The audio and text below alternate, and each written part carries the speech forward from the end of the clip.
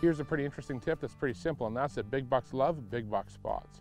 What I mean by that, it's usually not by chance when you head into an area and you find that there's multiple good mature deer there, or that there's a king in that area.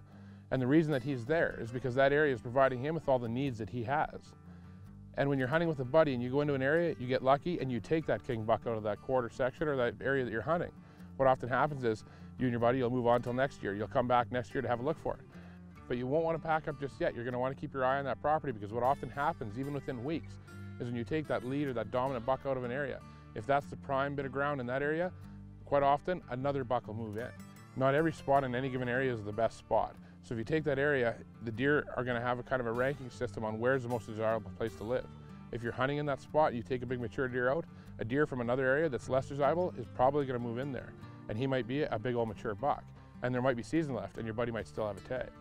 So when you take a big deer or an old deer off a property, stay tuned and watch to see what might move in, see how things might change. It might be nothing, but you might find a big surprise. And that's your Canadian Whitetail Scouting segment for the week. This week's Canadian Whitetail Scouting segment has been brought to you by Muddy Outdoors. Share your own muddy moment.